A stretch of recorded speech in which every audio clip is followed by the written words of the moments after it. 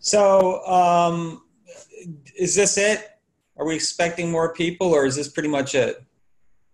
Uh, we had more that signed up, but that doesn't necessarily mean they're going to be here. So we might as well just get started and they can join. All right. The reason I'm asking, did you see my message to you earlier today, Jeff? Yeah. Okay. Because right now, if it's this many people, we don't need to do a breakout. If we get a couple more, then I'd like to do a breakout. Okay. We have it set up so that we can do breakouts. Okay. Yeah. All right. I just want to make sure you'd seen that. Hi, everybody. I think I know everybody.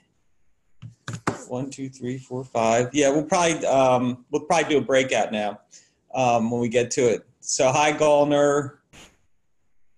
Hi, George. Hi, Bay. Hi, Stephanie. Is there somebody else came in and went out? Who was that? Yeah, hi, this is Wenjuan. Yeah. Where are you from, Wei-Jin? I currently this Associate Director of Teaching and Learning Assessment at New York University School of Professional Study. Well, great. Well, thanks for joining us. That's great. Yeah, I thought you were a new face to me, so that's nice. Yeah. Well, welcome to our little Zoominar or whatever it is, webinar. I think Zoominar is the new word. I like that even better. Anyway, I want to thank the Trestle folks who were part of IUB's, Indiana University's part of that, but I want to thank them for asking me to do this because I've been meaning to think about this in a serious way ever since I took on my new position as the director of the Center for Learning Analytics and Student Success, and I just haven't had the time. And so this really encouraged me to sit down and really think about how the work we're doing on our campus with learning analytics could specifically support other projects both within Trestle and the Bayview Alliance, and just the idea of course transformations in general, because as we all know, we're not the only people involved in course transformations. They're pretty common throughout higher ed in this country and around the world, actually. So this really, this encouraged me to really start thinking about how the work that we're doing could both support and inform that work. So this is pretty exciting for me. I got some new ideas, and because they're new ideas, I haven't really had a chance to kick them around with too many people. So I'll be really interested to see what you think about them and to get some of your responses to it as we go along. So I guess I'll just start by pulling up my slides, huh, Jeff? Okay, hold on, and I'll do that. Okay, all you have to do is hit share your screen on the bottom. Yeah, I know how to do that. So everybody can hear me okay, right? I don't need a mic, right? We're good with the computer mic? Okay, good. Hold on, and I'll go to it.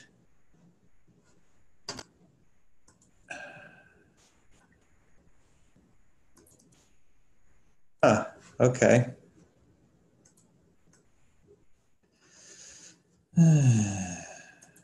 Why didn't it work? Hold on, I'll try again.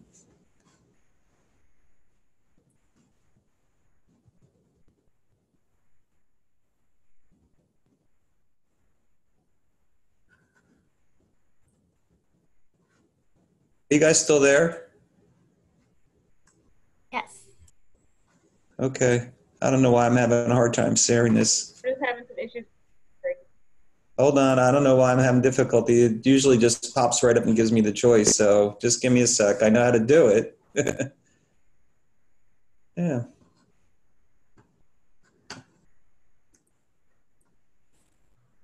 You guys see my screen now? Yes. There we go. All right, good. Okay. Well, first, just let me introduce myself. I'm the director of the Center for Learning Analytics and Student Success, which is part of the Indiana University's Office of the Vice Provost for Undergraduate Education. I report directly to the Vice Provost. But also, all of my work and everything I do is directly linked to the Bloomington Assessment and Research Office. They are really the ones that have the expertise in data analysis and data provisioning, and none of the work that I do would be possible without the work that they do. The center has got a mission that's pretty specific in this world of learning analytics, and the world of learning analytics is ever expanding and encompasses many, many different things. But in my role, my job is to empower faculty to use learning analytics data in what would be, for most people, the scholarship of teaching and learning. So if you know what that is, where faculty look at their students, try to improve student learning in their courses. What we've done is we've created a program that was modeled after that scholarship of teaching and learning program that I directed for over 10 years. And so now we have this new form of data and a new way of looking at students. And so it's really an exciting time.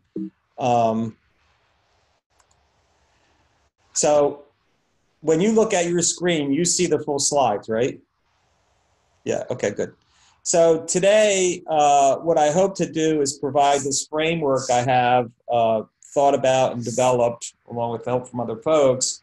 And that framework is answering the question of how we can use learning analytics to assist in course transformation initiatives, taking advantage of this new evidence that we have of student learning. And the way I think about this is the data we have is very large, it's very massive, and so we can think about this evidence of student learning from before, during, and after courses have been redesigned and taught. So that's how I'm building this framework out for us to think about. This is some, not all, of our Learning Analytics Fellows to date. We have 40 of them total, and some graduate students that may not be in this picture.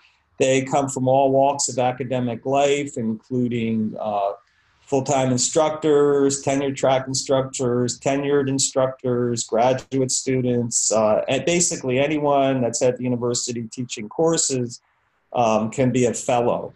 And the fellows program, very few people have the expertise of working with big data and advanced statistical analysis, with the exception of 2 people, and that would be this person here, Cotty Bonner, up on the right, and then Ben Motes, who both have, but everybody else, they're just teachers who go about doing their disciplinary studies every day, and now this world of learning analytics is new to them.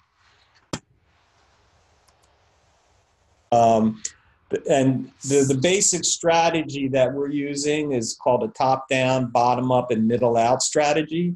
And with that strategy, it acknowledges is that, and this goes along with the philosophy of the Bayview Alliance, which is that we as a group acknowledge that the actual fulcrum for change to take place and be deeply rooted in higher education will only come about if we have faculty engagement, and that faculty engagement can then influence the departments, and that the departments are where the change really needs to take place. So there's been a number of ways this has been done over the years. This is not a new idea, but we've used faculty learning communities, we've used communities of practice, communities of transformation, and now this other idea of network improvement communities, which the Bayview Alliance has been involved with.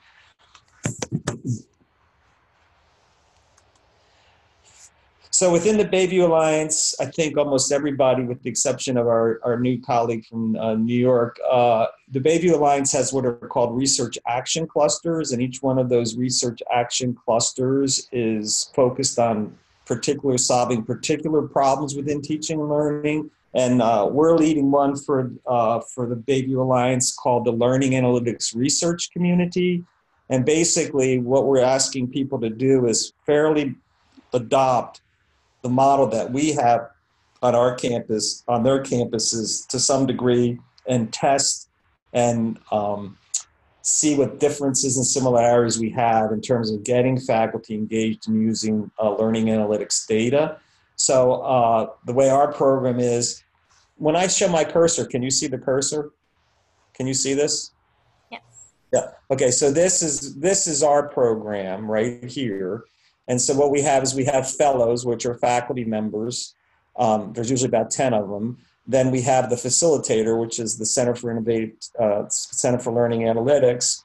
Then we have an administrator sitting at the table along with the people that are data experts. And this is our community for any given year.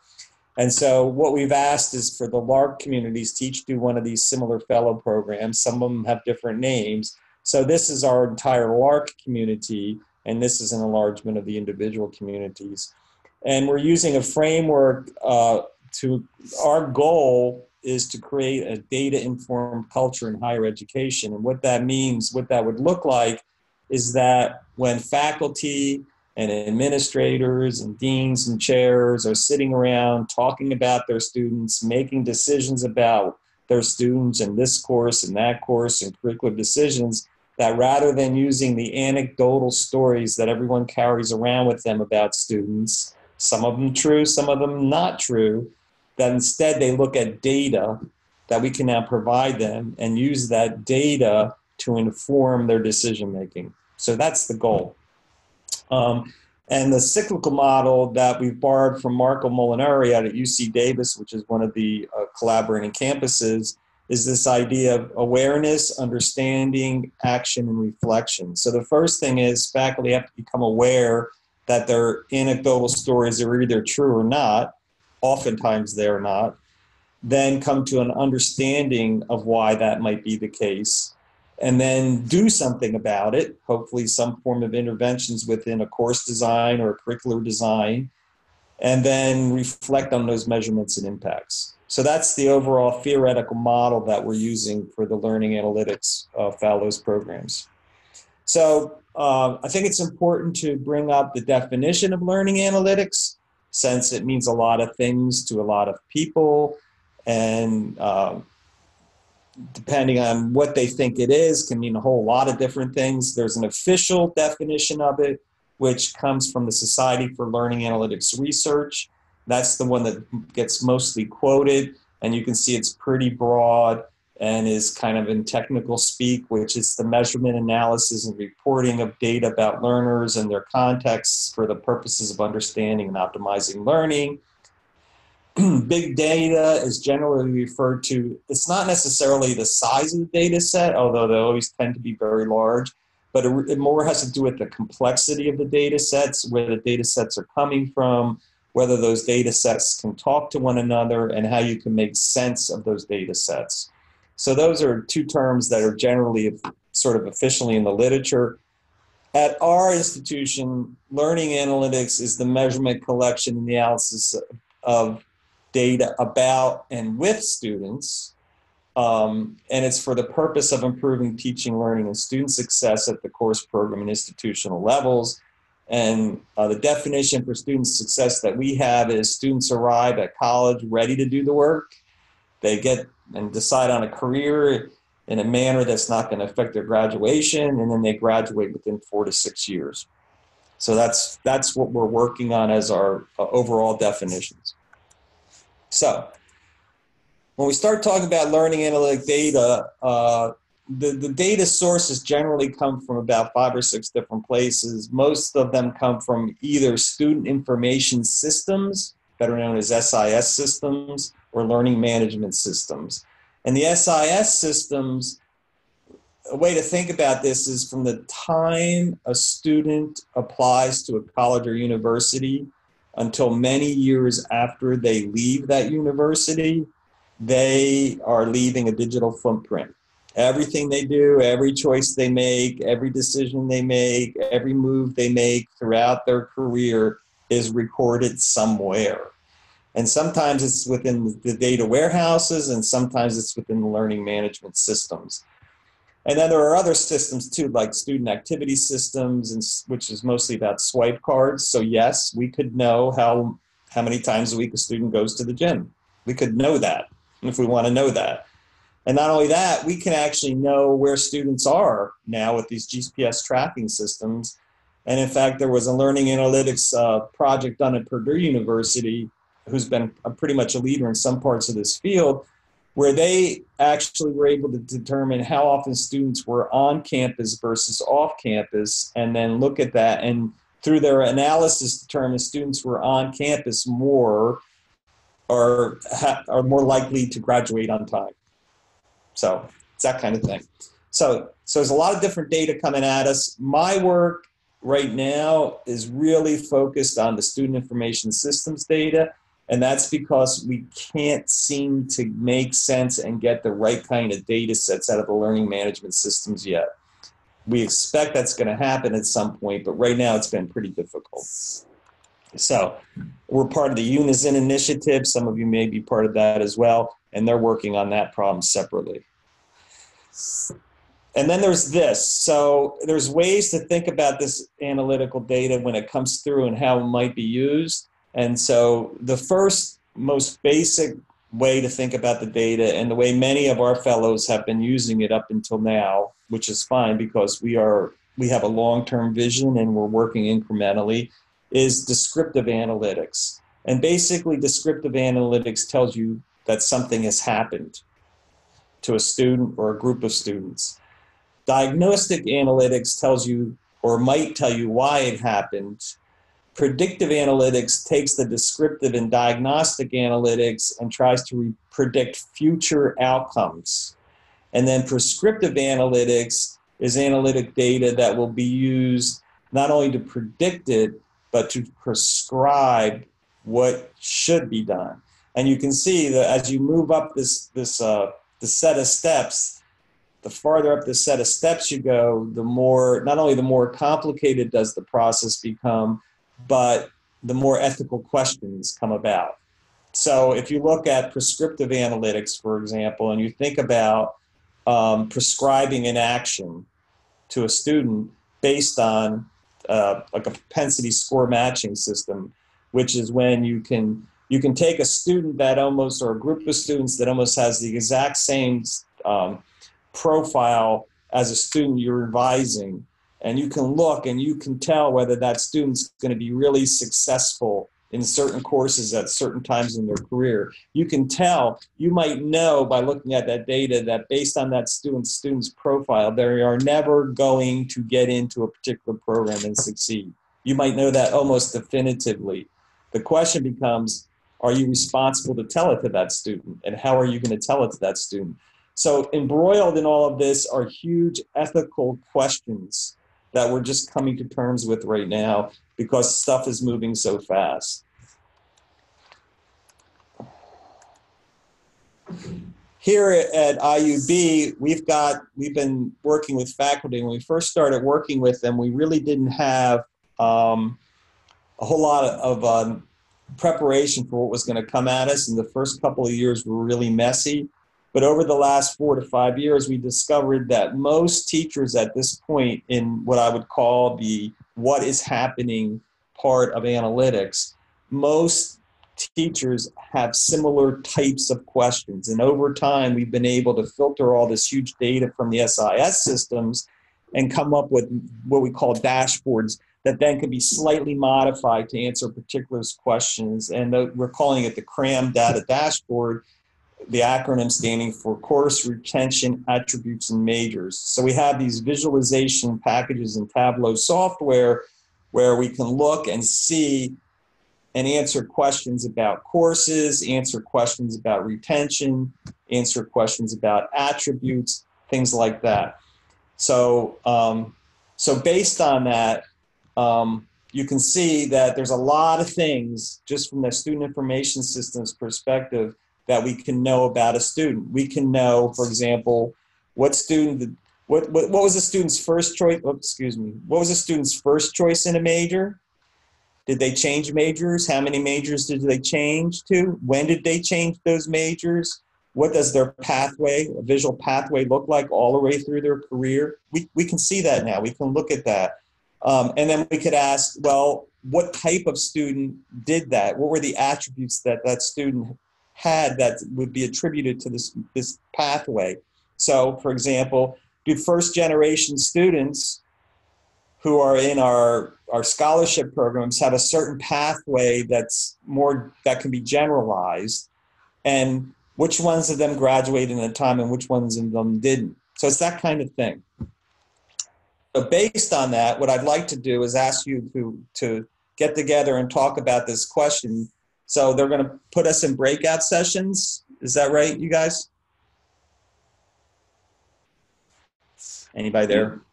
Yeah, we can break it up into however you want. If you want to split into two, then How many people we got? 14, We including got 14 people here now? including yourself. Yeah. So if we can do them in threes. Okay. The only thing is there's no way for them to see this screen when they're in their breakouts, right? I don't know. Yeah. I don't So think anyway, so what I've done is I've outlined sort of the landscape of this, of what we're looking at in terms of learning analytics. And my question for you to discuss in your breakout sessions, if I were to hand you these data dashboards that have all this information on them right now, and I said, I can get you this data about any course you're either teaching right now or redesigning right now or going to redesign in the future, what questions would you have for me so that I could provide you with the right data? Right? So come up with some questions that would, so, and as an example of a question might be, how many students in my course are first generation students? And how did they do? Right? That might be a question I can answer for you. That's like an example question. So why don't we break out, go for like, what, maybe 4 minutes, 3 minutes, and then we'll come back together and see what people come up with. Is that clear to everybody, what we're doing? Yep. 3 or 4s will work fine, whatever is a good number, and just put me in one of the groups then, okay? And then just put a clock on and call us back, Blair or Jeff. Okay. Okay, thanks. Thank you.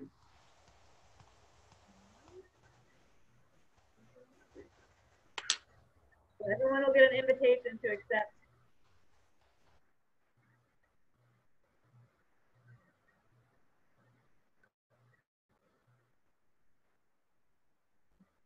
So we can broadcast the message to all.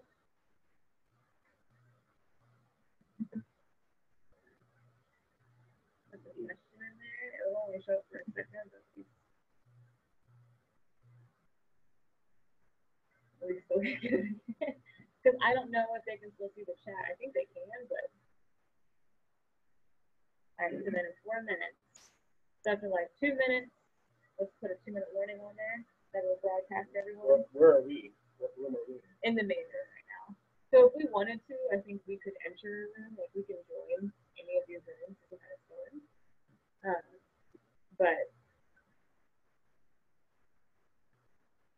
I choose to just stay in the main room because otherwise they expect me to leave the conversation and I hate that. So yeah, I'm like,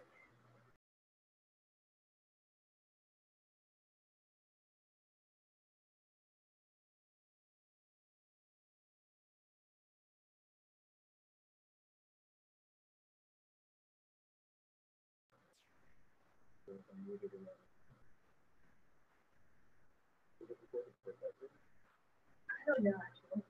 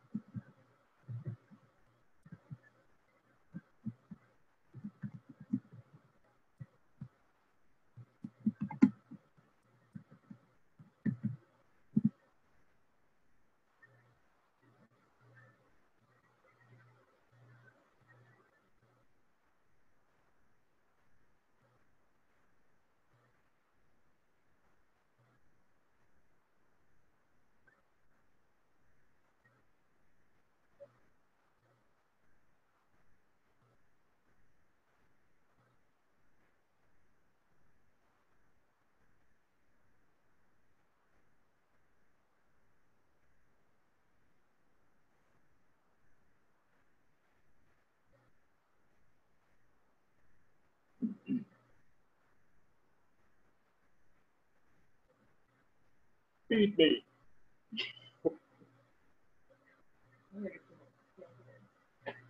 Yeah, 1 minute.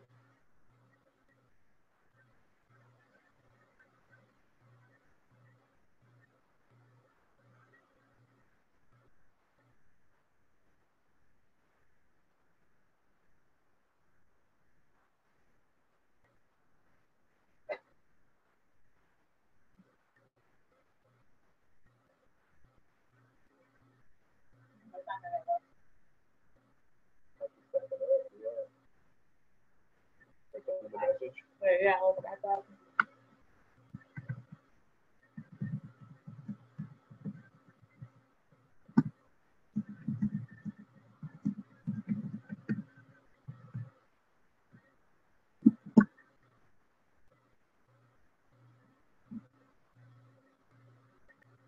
For like 15 seconds.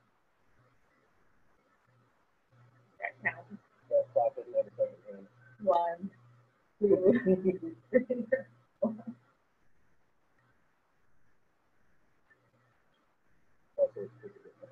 Really? Okay. Oh, Well, 3 things. yeah, after.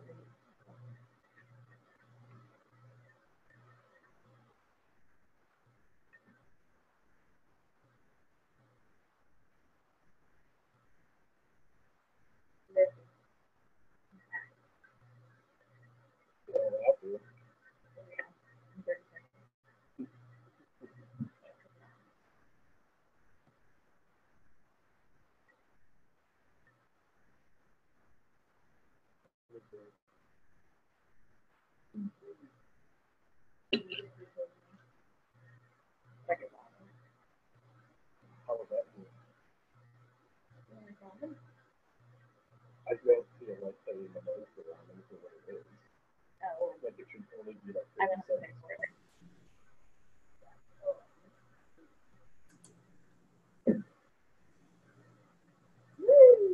Wow. All right, everybody back? Looks like Well, for those of you that entered after the, these Zoom meetings are really weird because one way they're really weird is, of course, if you're doing this face-to-face and somebody comes in after you start, you see them.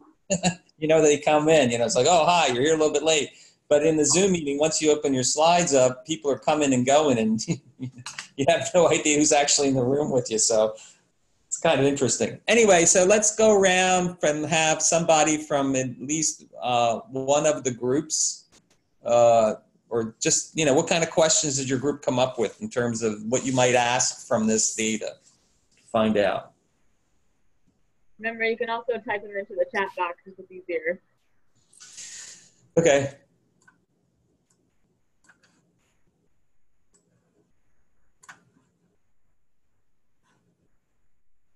So I'm waiting for somebody to say something. Okay, I'll start. Thank you, Carolyn. Some of the things we talked about was looking at gender and underrepresented minority status, especially in terms of why certain students drop out of certain majors. Also, sort of the pathways to different courses, what are the prerequisites, what seems to work in terms of preparing students for the next course sequence so you can recommend things. We also then diverged into a kind of a question about how you're able to have so much access at your university, because none of us have that kind of access here at our universities. So yeah, maybe that's something you'll talk about later.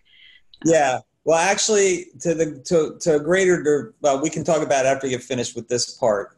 You save that for the final part of this when we call everybody back after I show a few more slides. But yeah, that's the literally $1 million question. Who else wants to share? Wei Jun, what do you guys talk about? Oh, okay. Yes, actually in my section, I think one of the member in our group talk about he wants to know how many times students spent on a certain activity and how many times student basically the way that how students interact with the course material. And then I expand that a little bit to ask the question about like, I want to know about my students' prior knowledge. For example, before they come into this course, what are some of the courses they have taken? And then what do they bring into my course? Mm-hmm. Mm-hmm. Yeah, that's good. Yeah. Okay, what I'm going to do is go back to my slides now for a few minutes. Here's the framework I'm thinking of, and you'll see, I think you all have, so this is the idea I have, and I think you've kind of validated this for me by the kinds of questions you're asking, and it's kind of based on my experience thus far. But, you know, if you think about your course, and there's certain things that are going on during the course, and there are certain things that are upstream, and there are certain things that are downstream from your course. And I think we can sort of overall frame the kinds of questions somebody would ask within this kind of idea. And so upstream, you know, we have questions that are similar to some of the ones brought up, which are, who are the students taking my course? Where did they come from? How did they perform in related courses? And that would especially be true for prerequisite courses. You might have questions about prediction. So you know certain students are coming from other courses, and there are certain types of students that are coming from other courses. Can you predict how well they'll do in your course? Based on other information you might get out of the data, are there interventions that would help them do better? One of the big projects we're doing here, we just got an AAU mini grant for, has to do with something called grade surprise. And grade surprise happens is the differential between the grade a student expects in a STEM course versus the average of all their other courses grades, an average of the GPA for all other courses. And that differential is a grade surprise differential. And it's very common in STEM courses for students, high achieving students, even students that have done really well in high school, they get in their first large STEM course and there's a grade surprise. So the project we're working on, we've determined there is a grade surprise. That grade surprise, even across gender differences and ethnicities. And the question now in front of the group that's working on that is, can we create some interventions that will then help us to work through that grade surprise and reduce it so that students will remain in the major. George, are you trying to share slides right now? Because yeah, I am sharing slides. You're not seeing them? Nope, there's the... Oh, it probably bumped us out when we were in the group. So yeah, you're not seeing the framework. Oh, that's terrible. Thanks for interrupting. I'm sitting here looking at my slides and all right, we'll try again. Here. Thanks for interrupting. So anyway, let me go back here and start over. So here's the framework. The idea of the framework is you have things that are happening before, during, and after your class. And I'm just going to whip through this. So here, upstream questions. Who are students? How are they performing? This is where I was at when you pointed out you weren't seeing my slides. Can I predict how well certain types of students will do? Can I create interventions? That's the grade surprise project I was talking about. And then during the class, you can actually do comparisons of how well students are performing in your class compared to students in past courses. If you have that data, we have one project where somebody has that data. You could be measuring whether interventions are helping students.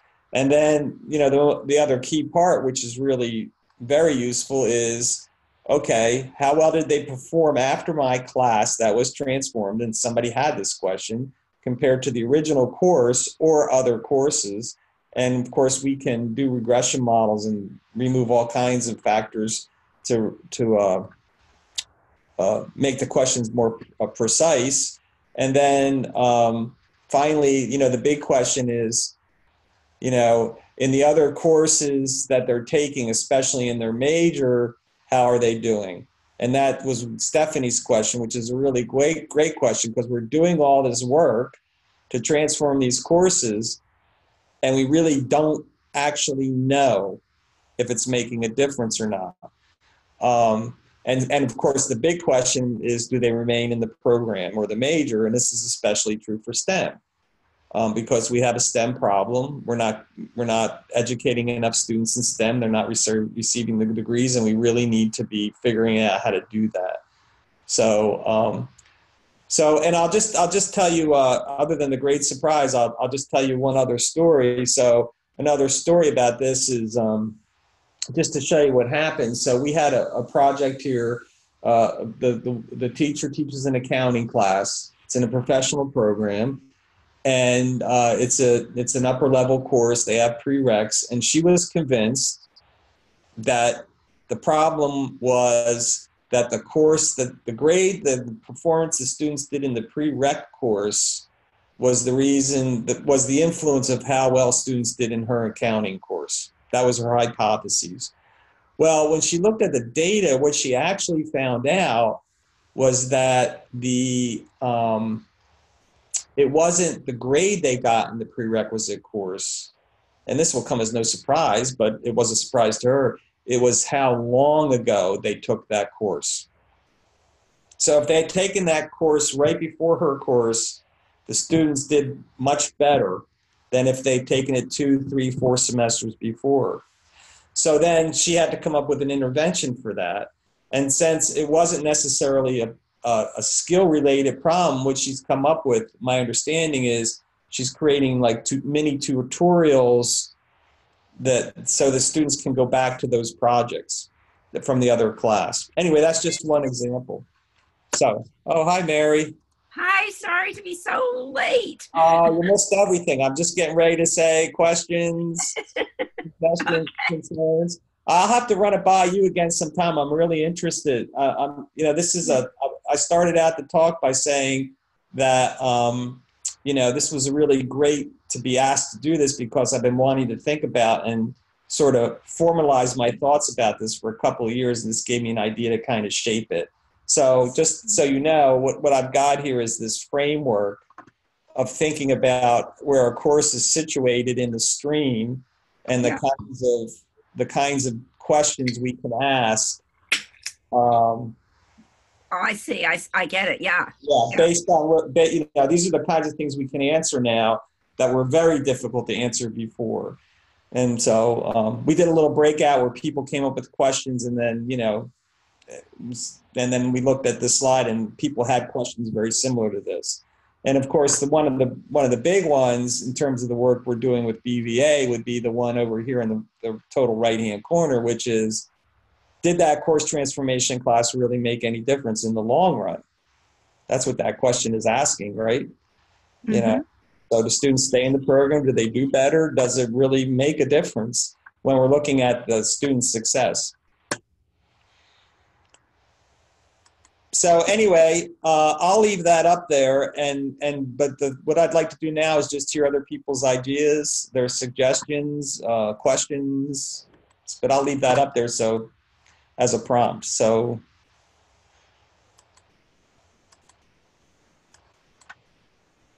is this when we get to ask how you got access to all this data? Yeah, and I'm wondering who's on still.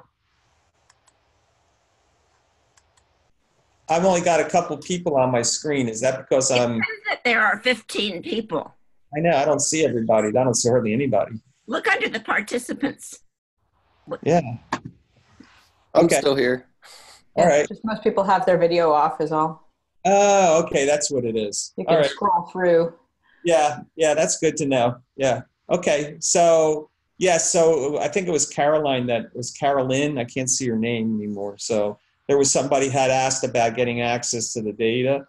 And, that is really a contextual question, which has to do with every institution and how they're maintaining this data and how transparent they're willing to be with it. Many schools, this would be with your institutional research office, more than likely, or the folks that are handling your learning management systems. And that's where you're going to get most of your data, and how you're going to work with them is going to be really based on the context in which you're working in. I'm just very fortunate that the vice provost for undergraduate education is a data expert himself, but also is very well versed in undergraduate education and transformed learning experiences. And so he's been able to actually create his own miniature institutional research office to get this data out of the bigger warehouses. That's how we have solved the problem.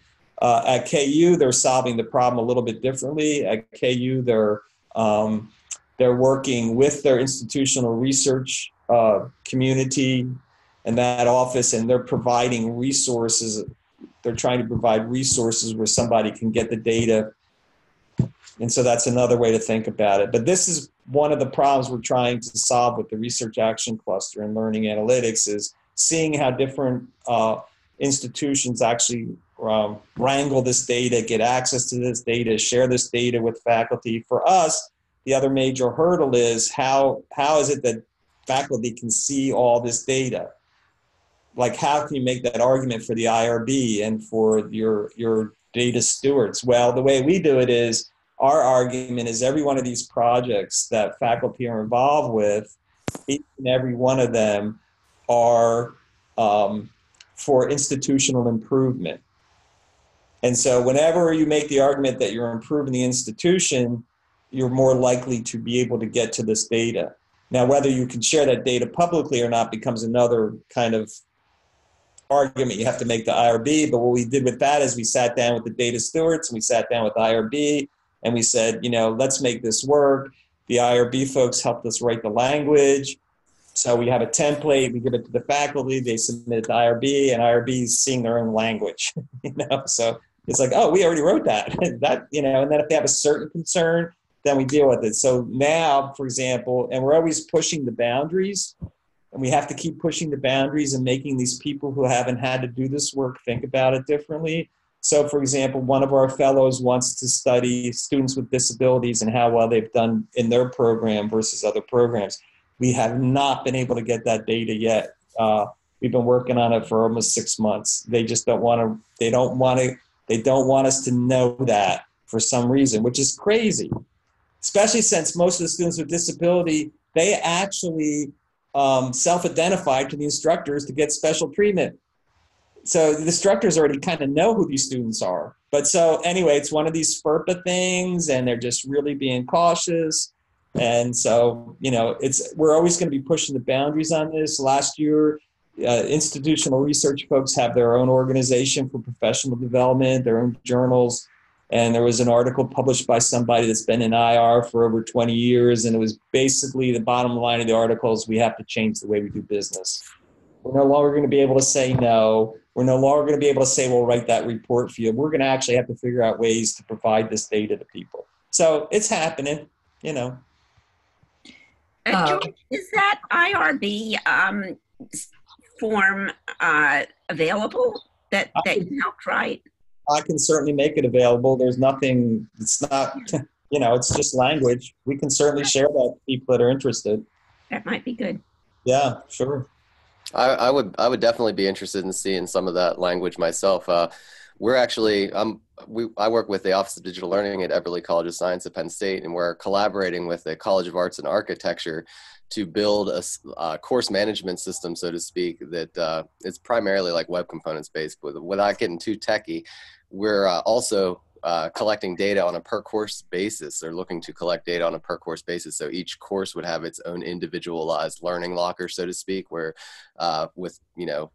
we use APIs. So for example, like YouTube, when you watch a YouTube video, there's different APIs you can access to gain access to information, like how many times a student pressed play, or how far they got in a video before they switched, and so forth. Yeah. So to see some of that IRB training, because like on the tech side, we have it all pretty much knocked down, but on the logistics side, like going through the university and with the IRB and the risk assessment and whatnot, it'd be interesting to see some of the language you all put together to get the university to cooperate, so to speak. So where are you at again, Charles? Penn State. Yeah, Penn State. Are you guys part of Unison? No. What's your LMS system? Actually, we're building it right now. It's a it's called Hacks CMS. So it's a content management system. It's right now a lot of LMSs that are like, Canvas, and there's some, you get into problems where a faculty member, it's like a one box fits all for instructors, right? And so you might want to have an instructor that wants something unique, and they have to go to this forum and put their request in, and hopefully the Canvas people get to it. And so we've kind of removed the middleman, and we started building this platform called Hacks in collaboration with the College of Arts and Architecture. And basically it leverages all the browser specs and things like that. So there is no middleman, and we can take what, like, services, anything like YouTube that has an API, or if Canvas has an API or anything like that, if we can get access to those APIs, we can plug them into our custom LMS, so to speak. Yeah. So one of the interesting things, if you look at the framework, you're right in the middle. You're thinking about things that are happening during the class, right? Yep. Yeah, like how students specifically interact with content. Right. Yeah. So what the bigger data affords you is doing with being able to compare those activities with how students might have done in a class that didn't have those activities. Too. Absolutely. That kind of thing. So, that connection can still be made. You can still look upstream, even though the course might be different, but it'd be a different data set. But one of the things I found out about Canvas, or I have discovered about Canvas, it's most fascinating. It was supposed to be the latest, greatest thing. It was going to make use of everything, all the social media and all this, which it does. And it's a much better system than the system we have, believe me. But it's not set up to get data out of it. Precisely. That's exactly why we're exploring. And it's like, if this was going to be the next greatest thing for the 21st century, they didn't even anticipate people were going to want to bring the data out. It's really amazing. But meanwhile, they sold a lot of them. So. The vendor process is strong for sure, but I absolutely 100% agree. That's why we've invested so much time exploring this alternative, because like you said, Canvas was a step in the right direction, but it's still one box, and not every instructor is going to teach the same way. They're going to need different services inside their box to deliver the content how they see best. Yeah. So what else? Does anybody have any other observations or questions or?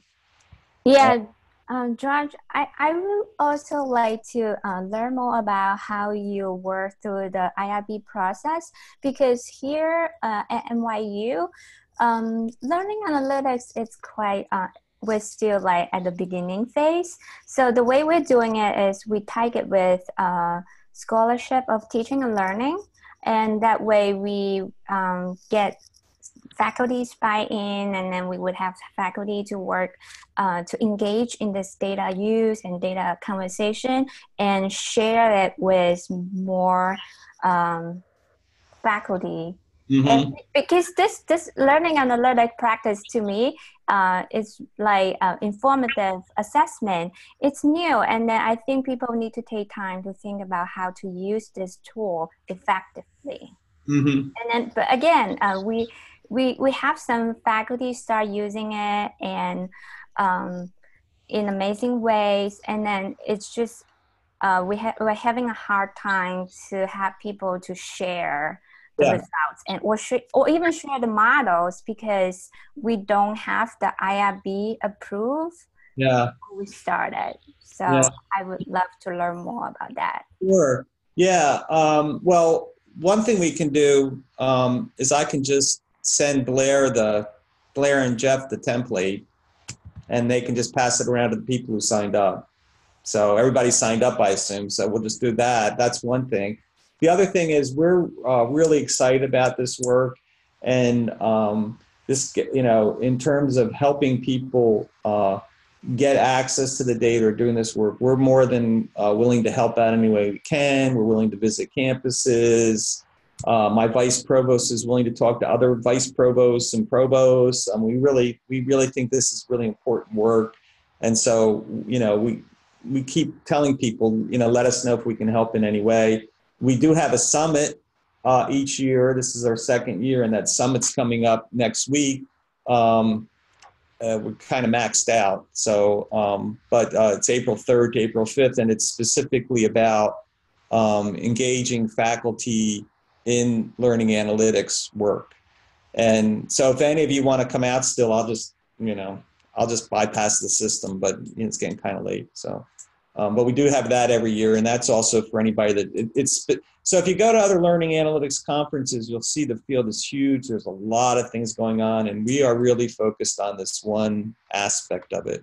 And that's the community we're trying to build through the Bayview Alliance with the LARC community as well as the larger community. So the other thing I can do for anybody here, if you want to let me know, we have a learning analytics listserv, student learning analytics listserv.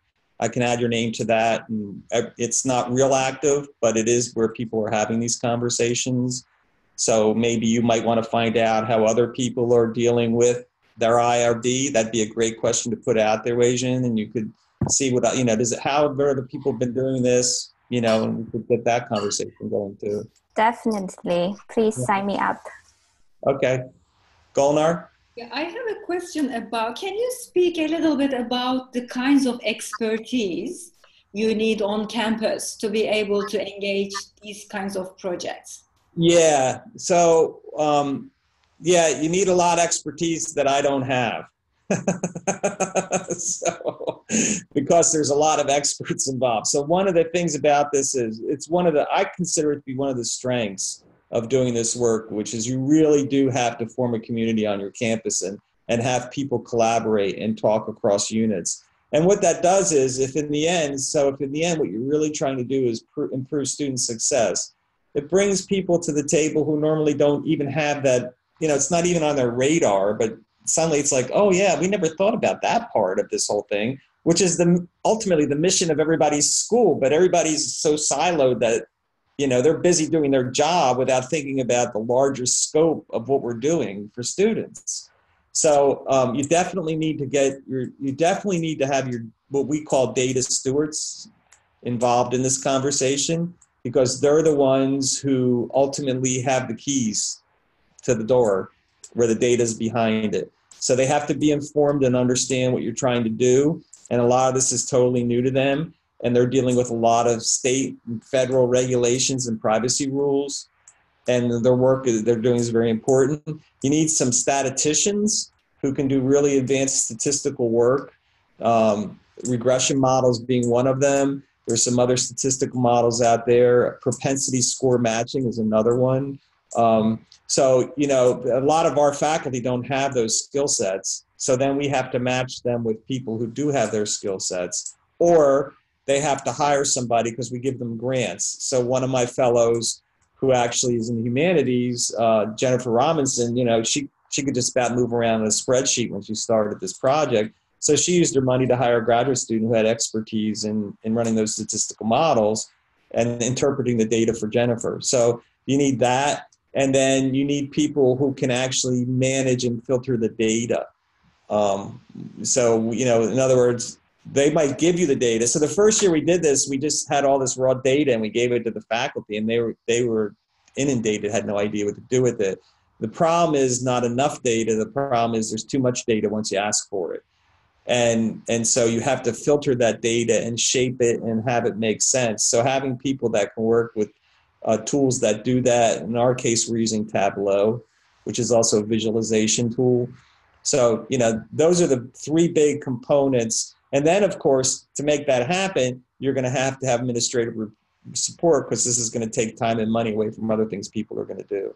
So you have to have leadership on board, and then you have to have these other offices that are willing or interested to collaborate together. And then for us, the additional most important ingredient is having the faculty work on their scholarship with it, which Wei-Jin, you're already doing that part. So, and that's the engagement part that's the most exciting. When you see how faculty have a shift in how they view their courses within, even though they know, if you look at this framework, they know all this is out there, but they've never been able to really think about connecting it.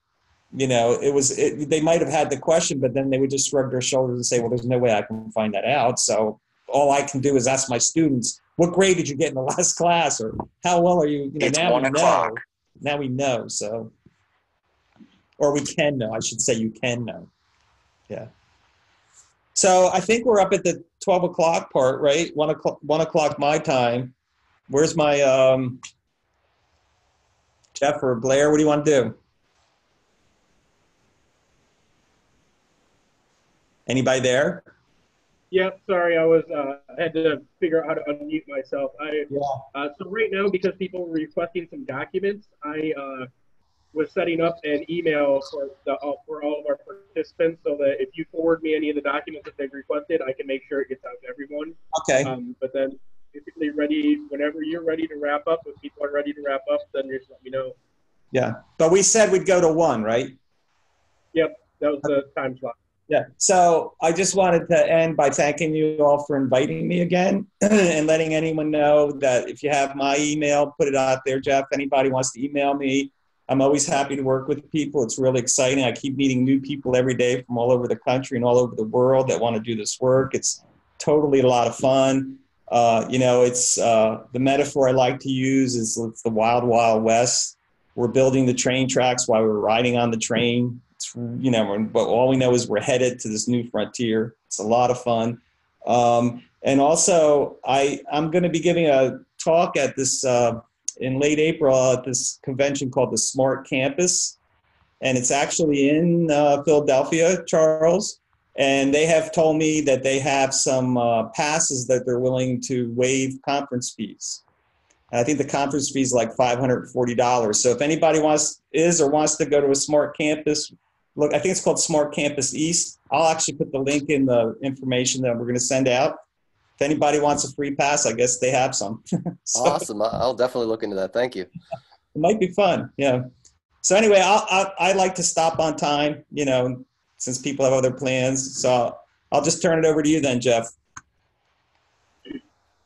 Okay. Well, thank you everyone for joining, and I'll have George send me the documents. And I had a question about the recording. So I know that I had a lot of glitches on the audio, which I think has to do with KU's internet.